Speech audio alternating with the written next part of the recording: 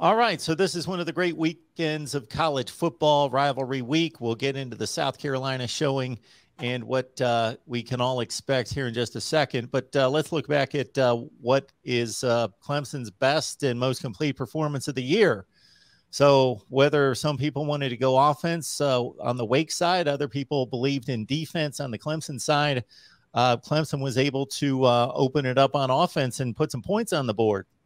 Yeah, going in, I was pretty confident Clemson's defense, could keep Wake's offense in check, and they absolutely did that. I mean, Wake couldn't do anything on the ground. They hit a few plays in the passing game. I think Hartman ended up with over 300 yards in there. But, that defense came out, set the tone on the very first play of the game, got a sack. I think they had 4 sacks in the first quarter. I mean, just really set the tone.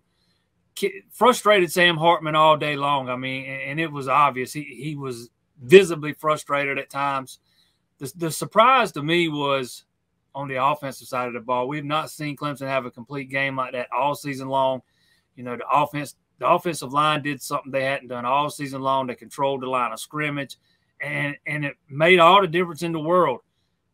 Clemson ran for 330-something yards, had 2 guys go over 100 yards of Kobe Pace, Will Shipley, and they didn't ask DJ Uiagalelei to do a whole lot. He was just asked to manage the game, make himself respected in the running game. He had a couple carries that were effective, so they had to account for him. But to me, it all goes back to that offensive line. They controlled the line of scrimmage, and that was the difference in the game. When you can run it 54 times and only have to throw it 20, and 19 out of your quarterback, Will Shipley, threw a pass as well for a touchdown, then that's pretty much indication that the offensive line, you can lean on them and that they were controlling the game. The defense, again, as you mentioned, Wake Forest, full of firepower, and you're going to give up some points, but they didn't give up many points until they were way out in front. Yeah, that we kind of been waiting for it all season long.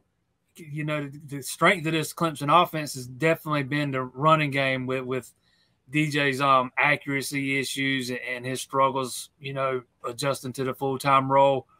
But Clemson's just not been able to gain any traction, any consistency. They'd get a little bit of something going.